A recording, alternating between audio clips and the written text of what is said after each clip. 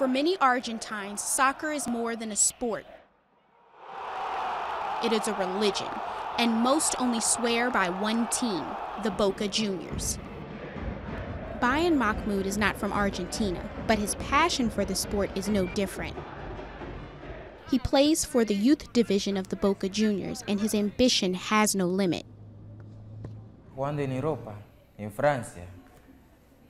Playing in Europe, in France, and in 10 years' time to be the best player in Africa. Not in the world, in Africa. When Mahmud was 11 years old, his parents were murdered in a tribal feud in Ghana.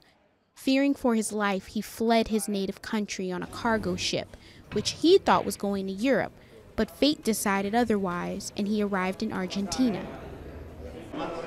Mahmud is now 18, and his life could not be more different than a few years ago.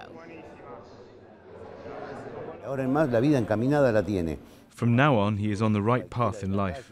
He won't be a boy from the streets that does not know anything about life.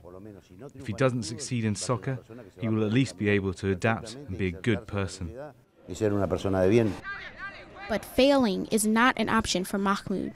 He practices 6 days a week and is determined to make it as a professional soccer player, but he will never forget where he came from.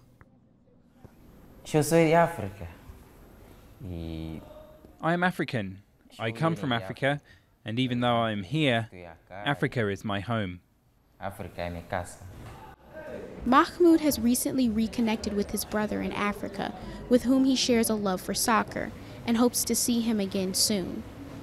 In the meantime, he's focused on his dream, hoping to one day play on that field.